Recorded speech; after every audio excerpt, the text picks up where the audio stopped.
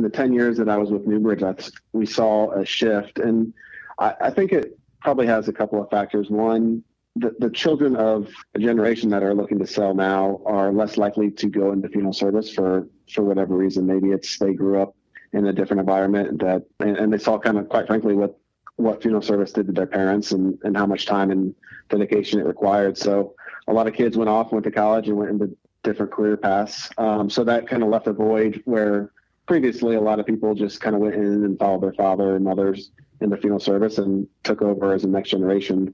Also, I think COVID actually impacted people a lot too. I think just the exhaustion and the uncertainty of what that caused made people really shift their focus. From when I was originally with Newbridge, I think that it was still pretty accurate to say that most sellers were people that didn't have a succession plan, didn't have children in the business, and that were getting ready to retire.